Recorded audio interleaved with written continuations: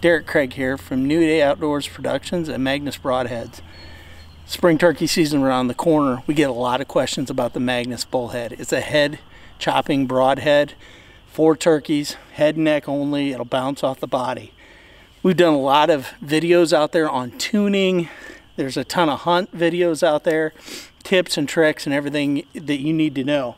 So real quick, this is going to be a short video on a refresher on the tuning process and what goes into it. Basically what I recommend is buying the kit, okay?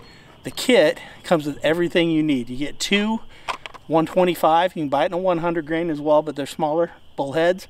You get two bullhead arrows. The bullhead arrows are spined properly for your setup, okay? The key to bullheads is the spine, and it really is in the arrow. These are Victory V1 300 shafts, 4 fletch on them, and they fly great, okay? So there are a few tips and tricks we're gonna go over here real quick. So every pack comes with a DVD. It's got a full, what we call setup to success on it.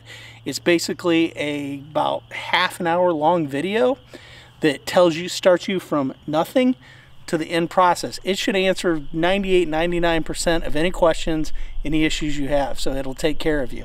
It's also got some hunts on there and some other information, so check it out. It also comes, that DVD comes with just the bullheads itself, without, if you buy them without the arrows. You can also go to the Magnus Broadheads YouTube channel and check out those videos. Again, Setup for Success is a series, okay?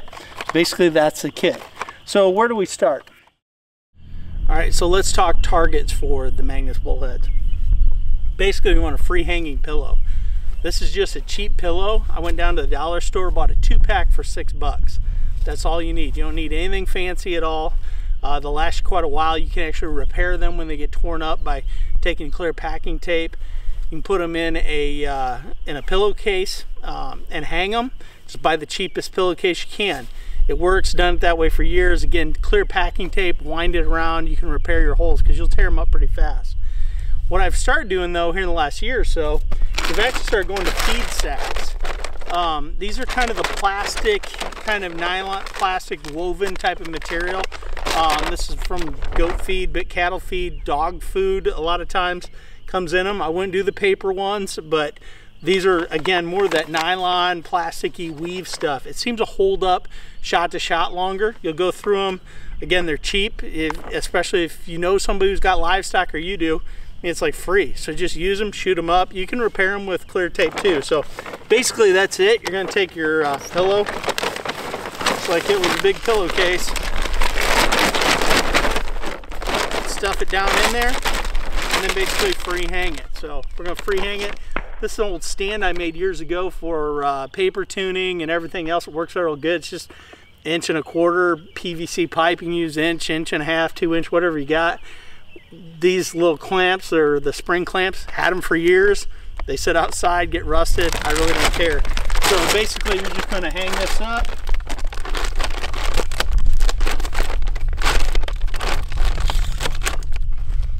Basically like that. So now you got a free hanging sack. So when that bullhead hits it, it absorbs all the energy, okay? Another plus to these feed type sacks is that you can put like sticker dots, like you'd buy for 22 targets or whatever, and they stick a little bit better than they do on the pillowcases. So you can stick that on there, gives you a point of aim, or you can paint a dot on, or take a Sharpie marker and draw on it, whatever you want to do, but it works out pretty good. Basically, I shoot the 125 grain heads, okay? So I'm gonna start tuning my bow. This is a V1 arrow right here, and the same shaft and everything. You can see there's 4 feathers on it. It's the exact same shaft that you get in the kit. I throw a 125 grain field tip on it, okay? I'm not a big believer in paper tuning. There's lots of pros and cons out there. Everybody will give you their opinion. I don't paper tune. I personally do a walkback tune. That's up to you how you tune your bow. There are tons of videos out there on how to properly tune a bow, whether it's paper, walkback tuning, French tuning, bare shaft tuning. There's all kinds of methods. I'm not going to go over that stuff. But what I'm going to show you is we're going to go from the field tip. Now you have got to tune with the bullhead arrows. If you go with your let's say 400 or 350 spine deer hunting arrow that's got, say, little of the blazer type veins on it, 100 grain broadhead, and you're going to go shoot 125 grain bullheads on the longer arrow because you need it for your riser clearance, your sight clearance, and everything else, it's probably not going to work. So you need to start your tuning process with this arrow, the one you're going to shoot bullheads on. It's probably not going to work. And that's probably the biggest frustration guys have, is they try and use their deer hunting arrows, their deer hunting broadheads, and they struggle getting tuned. So basically, that's where you need to start, okay?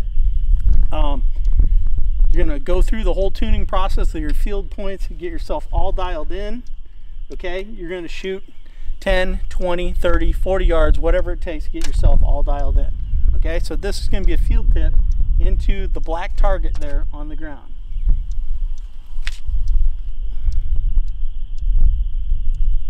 Upper left corner. Yeah, I pulled it just a little bit, but that's okay. All right, so and then what you're gonna do, you're gonna take another bullhead arrow. And you're gonna take a 125 grain deer hunting broadhead. This is a Magnus buzz cut. I actually paint it orange because this is a practice head for me. That way I can always use, I've got a couple practice heads, I paint them, I can use them, go back to them, I don't have to worry about messing up the edge on a brand new blade. So you're gonna take and put, if I can quit shaking, you're gonna put that on. Should use a broadhead wrench. This is very dull broadhead because it's been in a lot of targets over the years. So I use this, make sure everything, that broadhead spins true, okay? Really doesn't matter what brand, buy a quality one that spins true. Obviously I want you to buy a Magnus because we dial in and spin check all of our heads to 3/1000ths of an inch for the true tip run out to center line. So you're gonna get a good spin. But basically put on a good fixed blade broadhead, okay? You want that, and you want to tune this now, okay, to tune your bow to this broadhead, okay?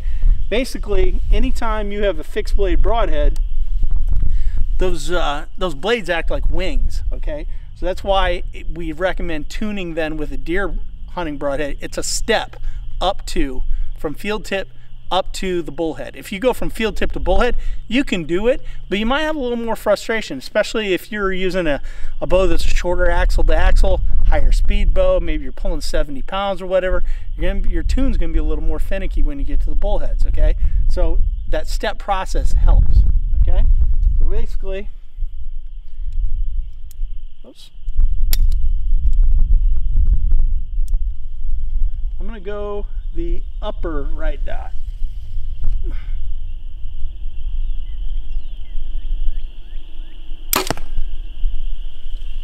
And fuzz high, a little left, okay? But that's all right, it's all me. It's been a long winter, I haven't shot a lot, so it's fine, I'm cool with it, all right? So now we're gonna go to the bullheads. We're gonna use our hanging target, okay? My bow's pretty dialed in. I was actually shooting last night at 30 and 40 yards, and I'm shooting cold here tonight, so one take, I always do everything one take. So, all right, so basically, here's a brand new bullhead right here, okay? Brand new out of the package. Big wicked head chop. Whack goes his head. They're awesome. I'm gonna use one I use for practice though. I like to save the brand new ones because turkey season, I'm heading to Kansas in a few days. So this one's just one that I've shot a bunch of times, and I want to save that brand new one for going and chopping turkeys' heads off. So screw it in.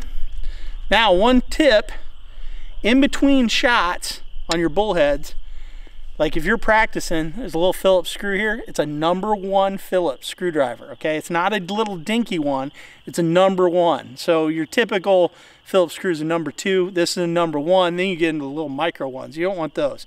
#1 Phillips screwdriver. Every time you shoot, after you shoot and you come back, you're gonna shoot again, just snug those down. They really don't loosen up too much unless you do shoot 3 or 4 or 5 times without snugging them back up. You can loosen blades up, but it'll definitely help you out, okay?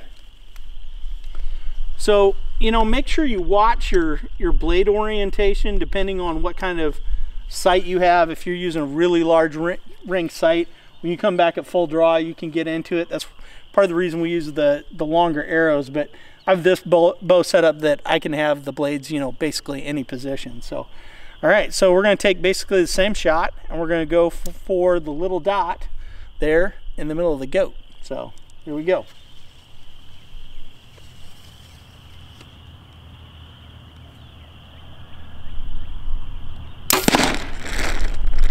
Perfect bullseye. Get my cam out of the way so you can see that. Perfect bullseye. I got the little GoPros up there so you'll be able to see that. Maybe we'll put it back in slow motion. So basically that's it.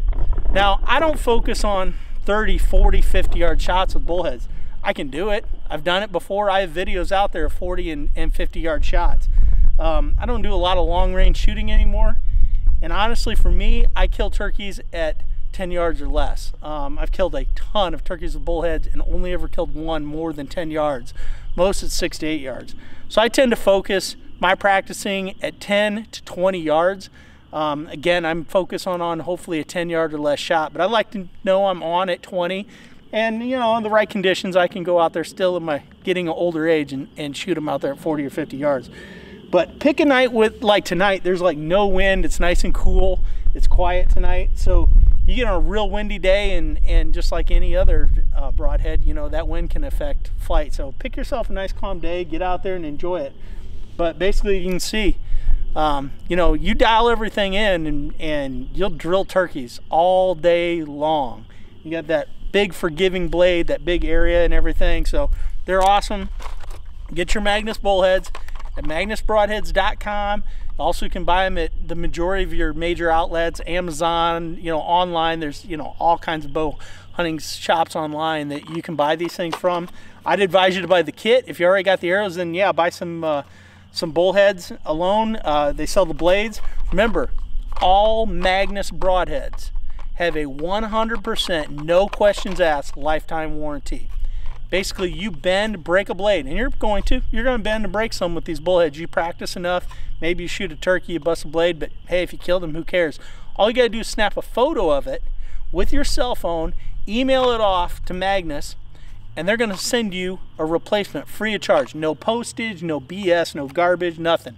Free. You can't get a better deal than that right there. So, you know, again, you're going into turkey season. This isn't really bullhead, but it's related. Pick up the bow pod right here. Infinitely adjustable, these legs. Let you set your bow down in the blind with your arrow nocked. You can sit there all day and wait. Bird comes in, pick up, boom. But yeah, these legs, they screw in and out. You got a female, this one's a male, the other one's a female. You can screw them together, put them in your quiver, just like an arrow, and you're good to go. I think the retail price on those is, I believe, $24.99. Man, that's like some of the cheapest money you can spend here in 2018. So get them, check them out. Again, magnusbroadheads.com.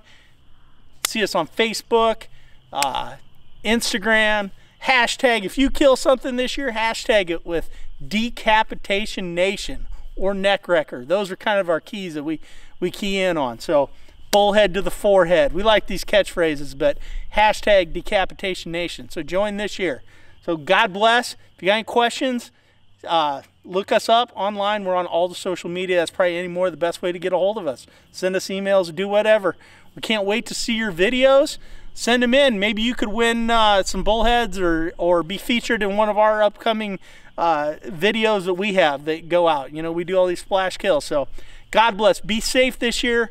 Enjoy your turkey season. I hope everybody tags out on a big old longbeard this year.